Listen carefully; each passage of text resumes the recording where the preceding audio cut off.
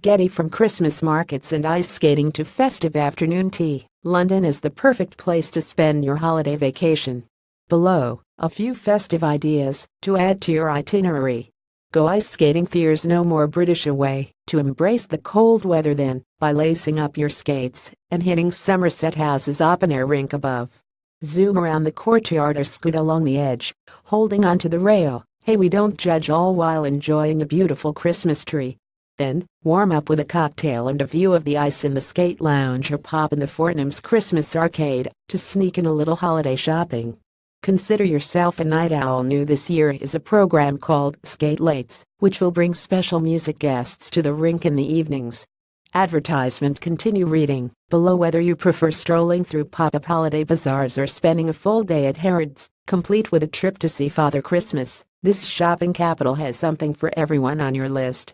We recommend making a trip to Liberty, London for beautiful accessories in the line signature prints, the latest beauty must-haves, and a gorgeous selection of stationery. Or, if you're searching for the perfect fashion for word present, head to Dover Street Market for wares from innovative brands like Comme des Garçons, Raf Simons, Erdem, and Tom Brown, among many others. Admire the beautiful Christmas trees. To say London embraces holiday decor is quite the understatement. In particular, the English capital knows how to decorate a Christmas tree.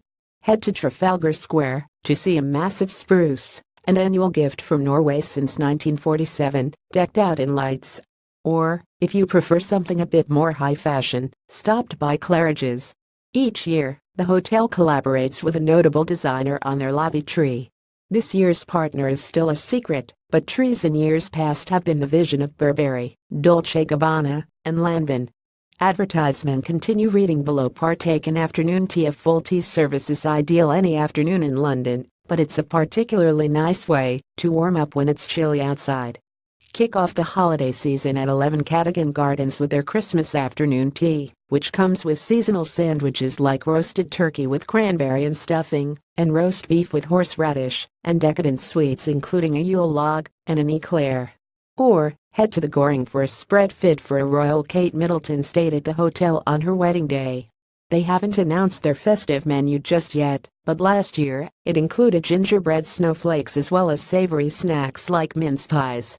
Bask in the glow of the lights. Q advertisement. Continue reading below. Strings of twinkling Christmas lights can be found throughout the city during the holiday season, but they shine particularly bright at Kew.